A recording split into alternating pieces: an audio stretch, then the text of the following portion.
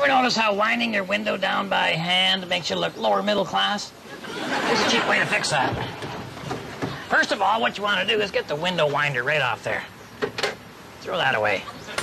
Next, get yourself one of these battery-powered mixers, hand mixers like here. You ever notice on these how the blades go in opposite directions? Remember that. I'm going to be referring back to that later on.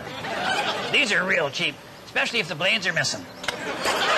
Okay, now to wind the window up, all I do is stick one of these blade receptacles over the window winder shaft and then just hit the button. How do I wind it down? Well, that's where that reversing direction thing comes in that I was referring to earlier. I just pop that on,